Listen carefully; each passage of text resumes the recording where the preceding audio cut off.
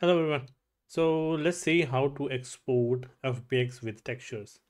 Okay, so if we select this and we can simply go and export this file as FBX, and we will just simply go on desktop and create new folder, and we you know default setting, nothing else will change. Okay, and we save as one. Okay, and we export the FBX, and if we see this, let me get this website. Okay, we add the model here. Okay, now, and if you see in here,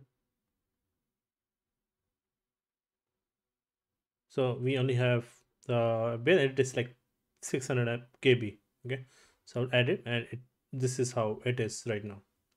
Okay, and what I'm gonna do now, I will come back here, and I use this machine tool, which is handy. So it come here, I export. It changed some settings. What I will do, I will restore.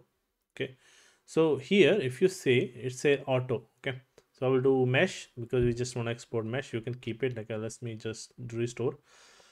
You can just select here and say you see next to it there's a button called embed textures.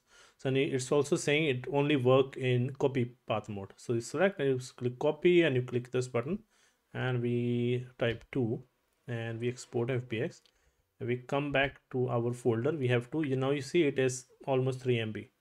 And if we go back to our 3D viewer and we add our model, now you see it is with the texture now. Okay, so this is how you export FBX with the textures.